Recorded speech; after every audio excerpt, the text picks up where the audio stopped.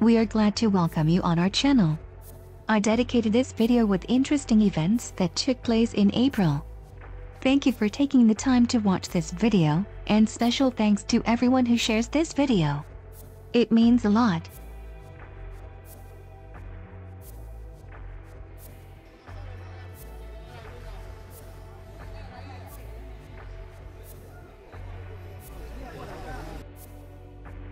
The bridge collapses in Colima's, Guayas province.